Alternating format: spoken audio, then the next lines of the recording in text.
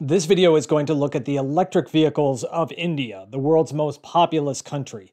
But their automotive market is different. I did an overview video of that, so you can check it out. Now, this is going to sound negative, but the electric vehicles in India are probably 10 years behind the rest of the world, but they're evolving 3 times as quick to catch up. So let's take a look at the electric vehicles of India.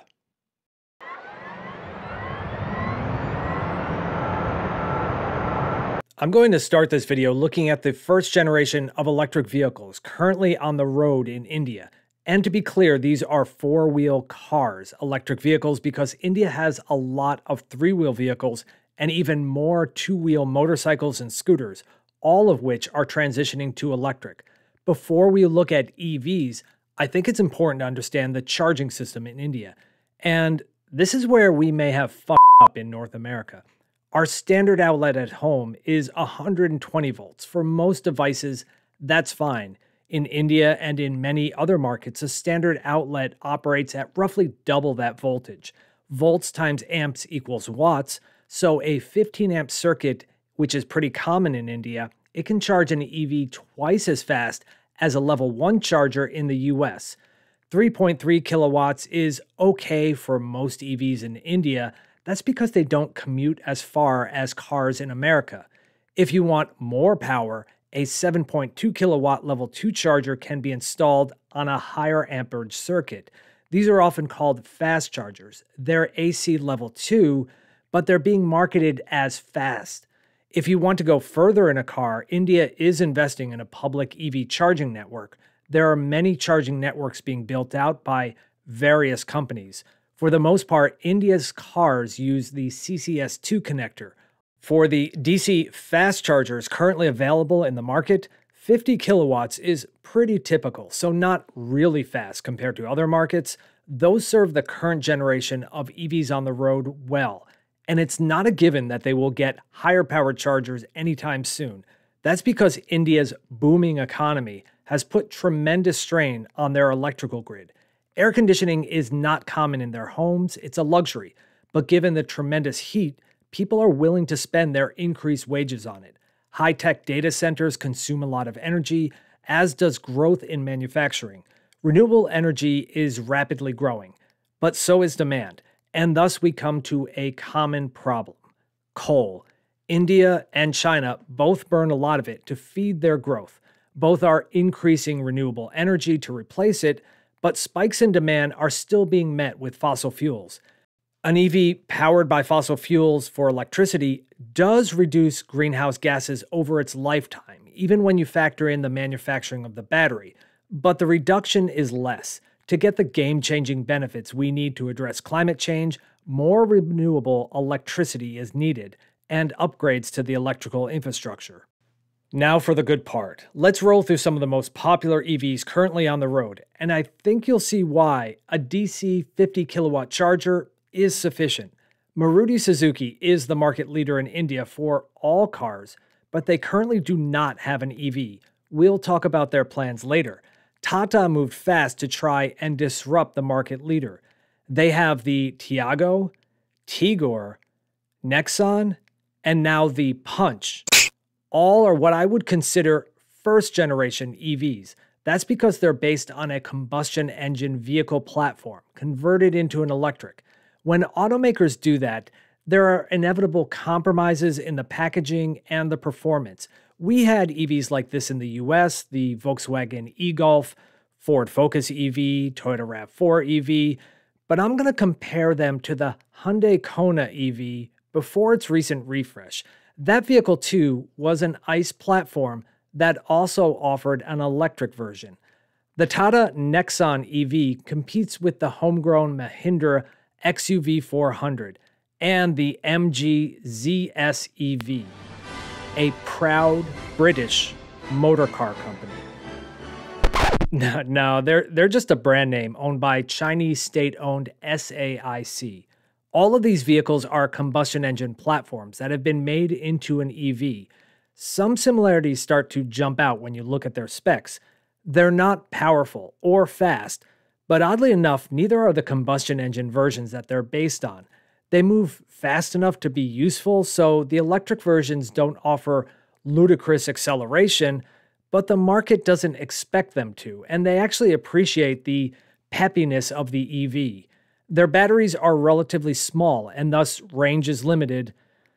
And India has their own rating system for EV range, certified by the Automotive Research Association of India.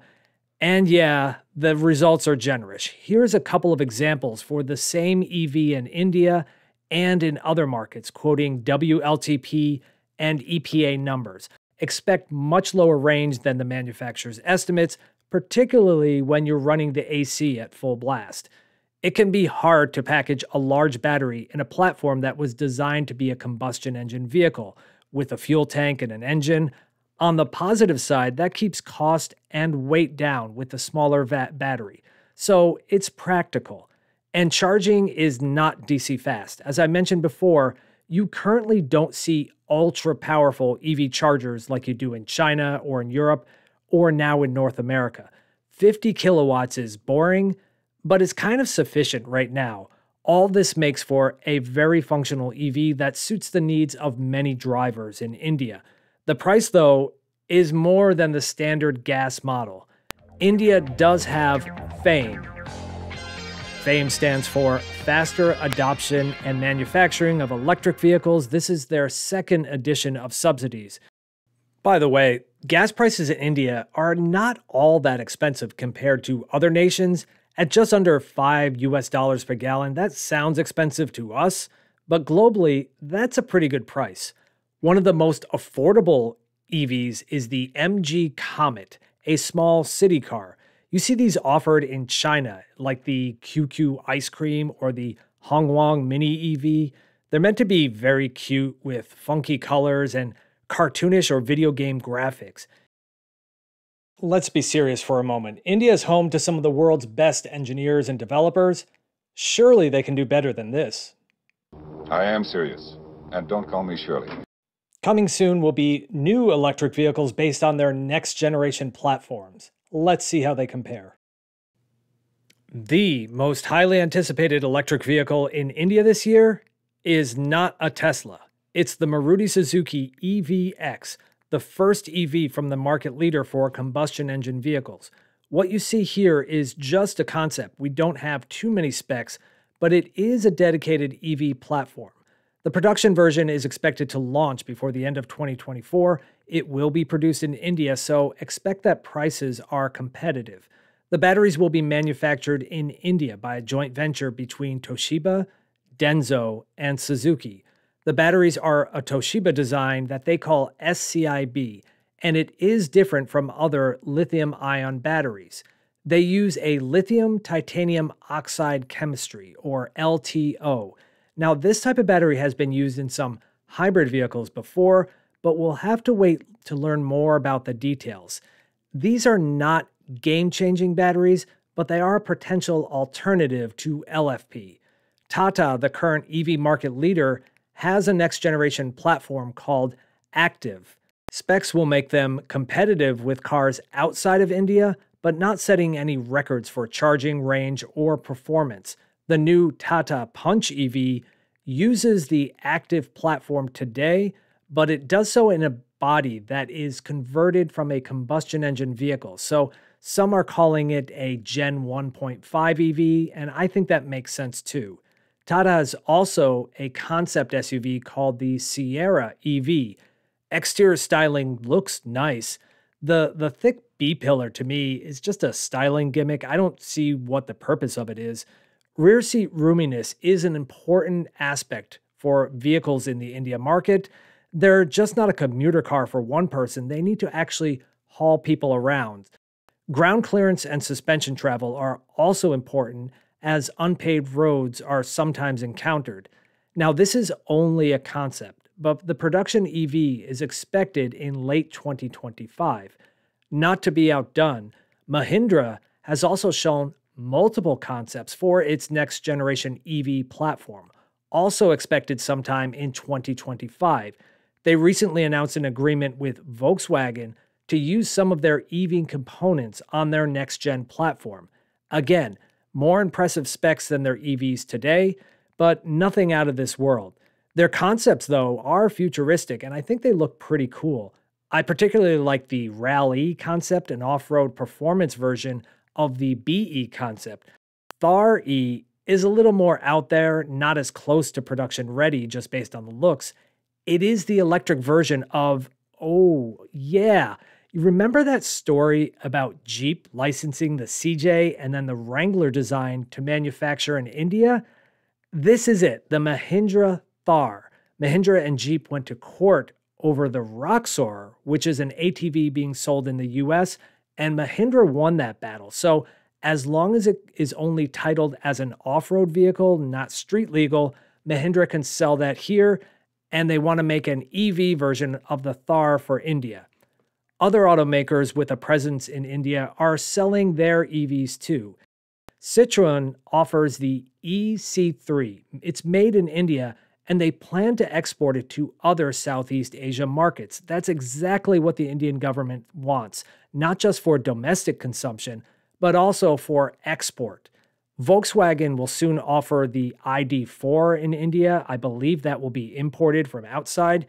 Kia offers the EV6, and I showed you specs earlier for the Hyundai Ioniq 5 and Kona Electric. Both are offered in that market. Then there are the luxury brands where price doesn't matter, but none of these are going to be high-volume sellers. You have BMW, Mercedes-Benz, Audi, and even Volvo is giving the market a try. In my earlier video on India, I summarized the many import duties and policies intended to protect the Indian automotive market. If you want to sell a lot of cars, you need to manufacture in the country. BYD made an offer to invest in India manufacturing, and it was rejected by the government. India and China don't really like each other. Tesla has been strongly rumored to enter the market, but apparently it won't be with the smaller Model 2, according to reputable reports. So it's BYD versus Tesla in India. And who do I think would win? Hyundai Kia. They already manufacture in India. Their cars, the combustion engine ones, sell really well, and they're starting to sell some EVs also. The Indian government would be much more likely to accept an offer for manufacturing by a South Korean company than a Chinese company. Kia has the EV5, which is a little big for the Indian market, but it looks really good, and I think it would be desirable. And the Kia EV3, that's probably a better sized vehicle. If they were to manufacture that in country, it could be a very affordable EV option, and a premium one at that. That's probably a good place to end this video for now. I'll be keeping my eye out for any new developments from the Indian electric vehicle market, so tap that like and subscribe button, and thank you for watching. Damn it! Who typed a question mark on the teleprompter? For the last time, anything you put on that prompter, Burgundy will read.